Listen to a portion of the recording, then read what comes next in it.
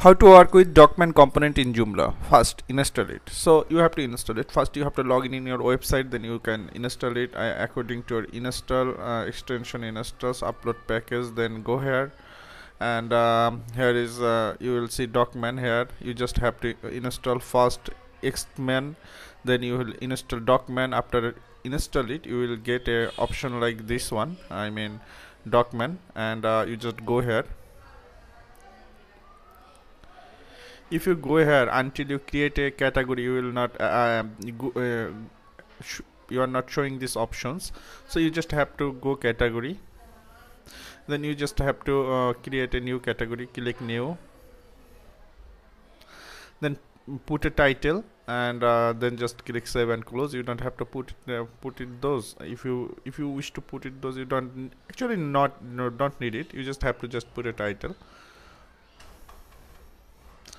Then you just you can download. I'm showing you. So first I have to delete those files. 1 minute. So these are the files, so you can delete it too, so that I can create again. So let me deleting them. 1 minute. Maybe first delete it from here. Yes, this one. This is the deleted files, and if you check these files, these are deleted. So we can find out is if really our files are deleted or not. Okay, so actually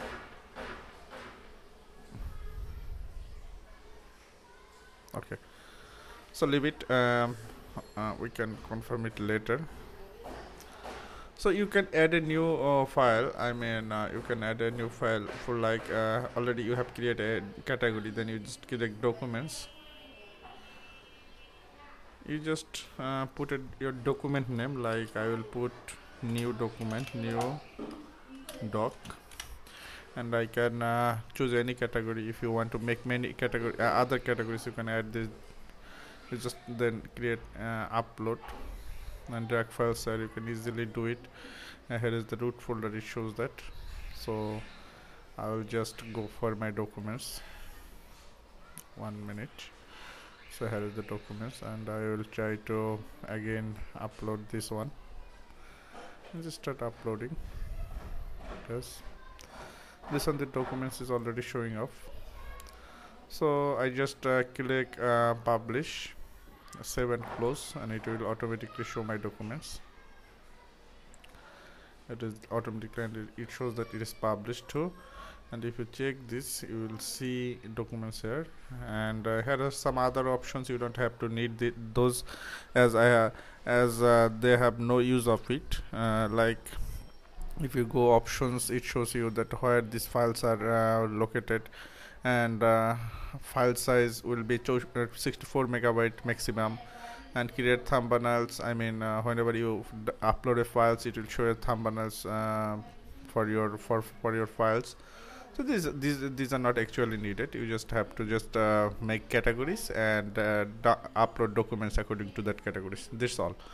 Then I have already created a page for you. Let me show you about us and member page.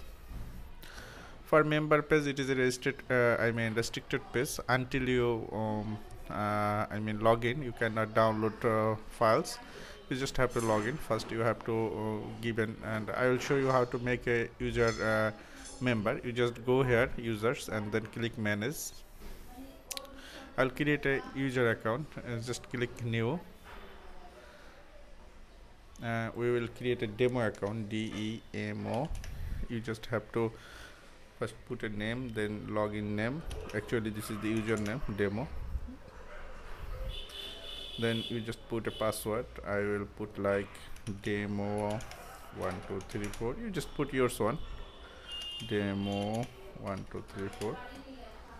So you just I will give an email, gmail.com. I'm not keeping any registration options so that you can do it manually. For if any of your user you need to create, you just do it manually.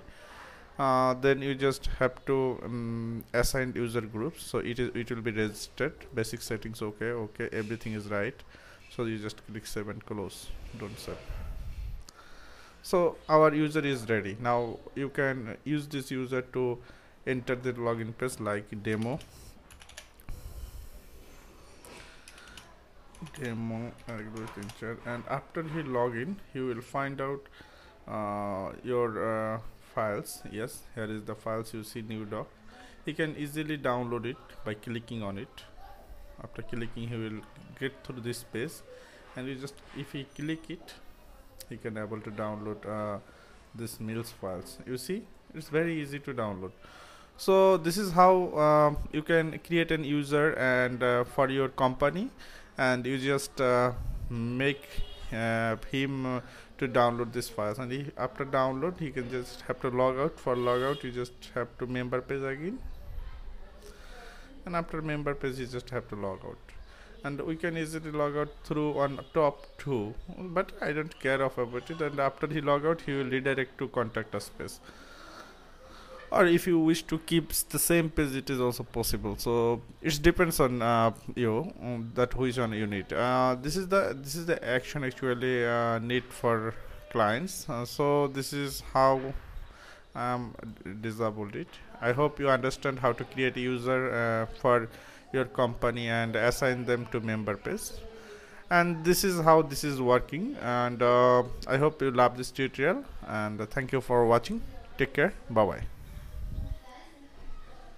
One thing more, if you have any question, you can ask me on Fiverr. Thank you again. Take care. Bye bye.